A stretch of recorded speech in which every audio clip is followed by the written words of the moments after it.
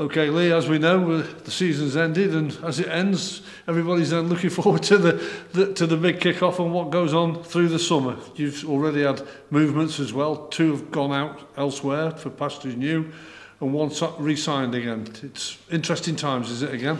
Yeah, it is, and like you say, when the dust settles after the season, people have a couple of days switch off, and then you're fully focused on what's going on for next season. You know, fixtures, all that type of stuff, planning, and then obviously what everyone really wants to know about is the transfers. Obviously, we're really disappointed to lose Nev and Luke.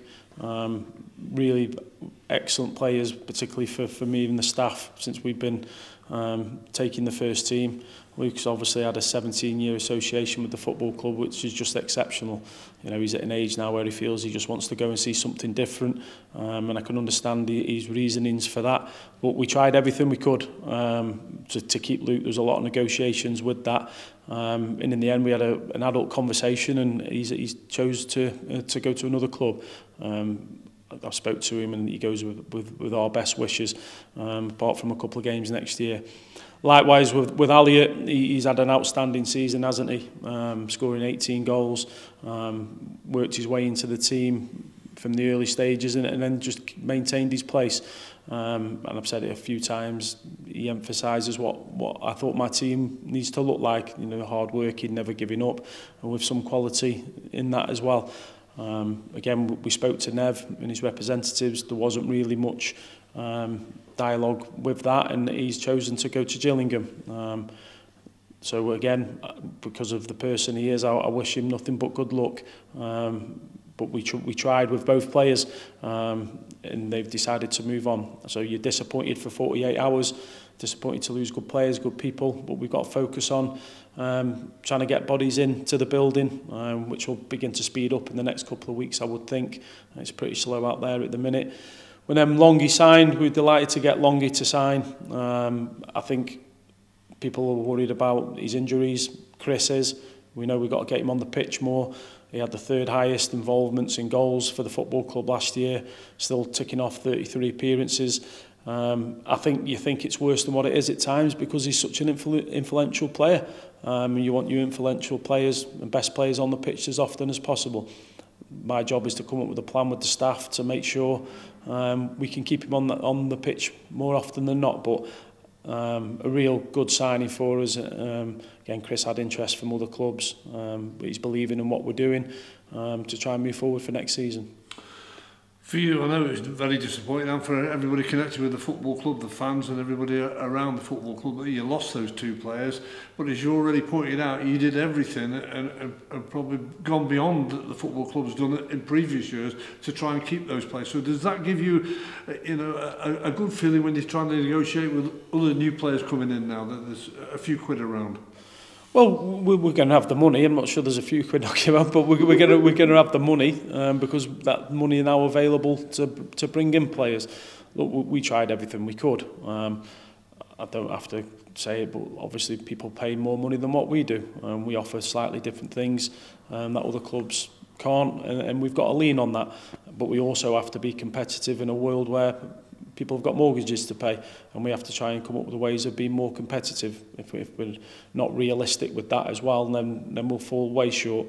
Likewise, talking to agents, I think we've built up better relationships with agents, because without them, I'm afraid that the players will not come to your football club.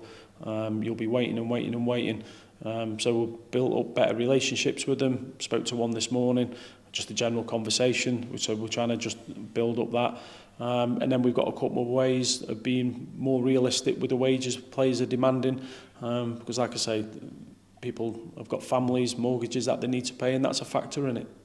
Your retain list showed that you'd offered contracts to Courtney Baker-Richardson and Rio Adebisi as well.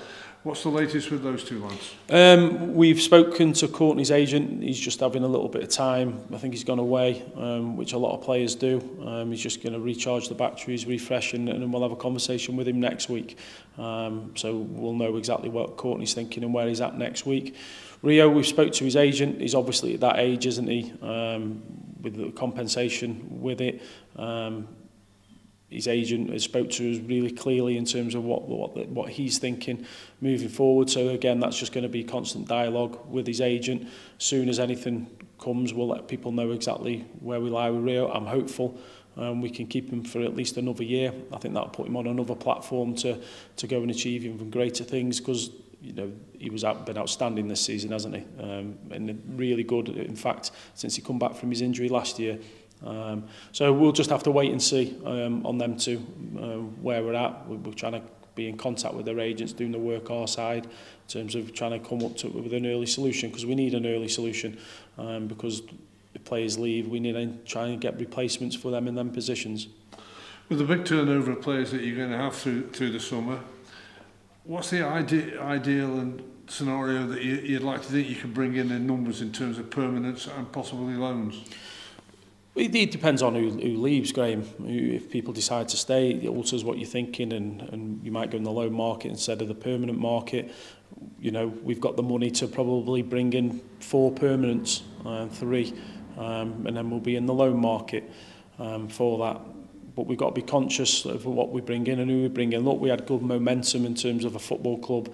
I know the results tailed off at the back end of the season, but good momentum coming into what is now pre-season, if you like. We're in there now, and we want to try and continue that. Now it's going to be hard because the majority of the squad look like we're losing a lot since January. The turnover of players, we had to rebuild in January. Looks like we're going to have to rebuild a little bit now during the summer, and that's a tough thing, because then you've got to try and get the momentum going. But what I can say is we're targeting good players, and good players, I think I said it last year, good players have interest from elsewhere. So again, it's coming up with the right deals to firstly let the agent know what we're willing to give them, and then we can get them in and talk to them, show them round, and try and give them a view of how we see their future at the football club.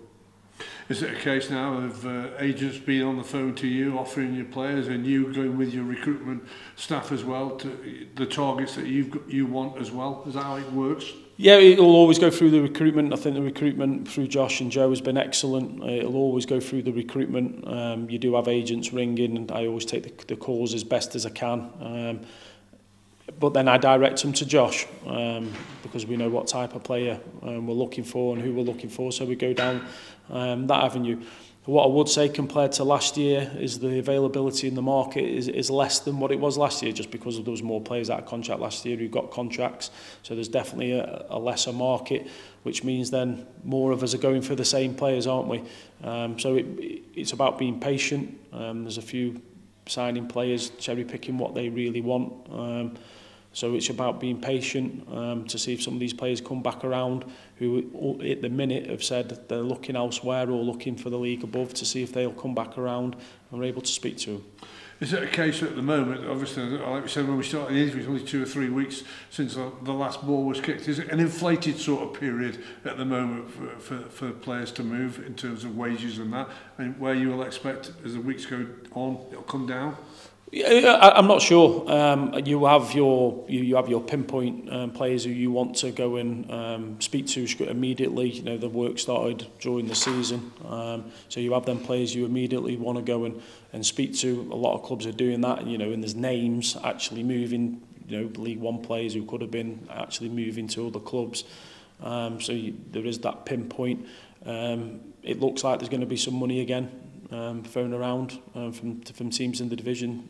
Everyone sees it as an opportunity to get out of the division. I was asked yesterday what the ambitions, and I said the same as the other 20-odd teams in the division. They want to get out of it. So I think we are going to have to be patient. Again, with what we've got to spend, we're going to have to be patient and hope the players that we're after, we're able to get them in and speak to them, because I think speaking to them is a real plus. With what we've got to offer them, the facilities, etc.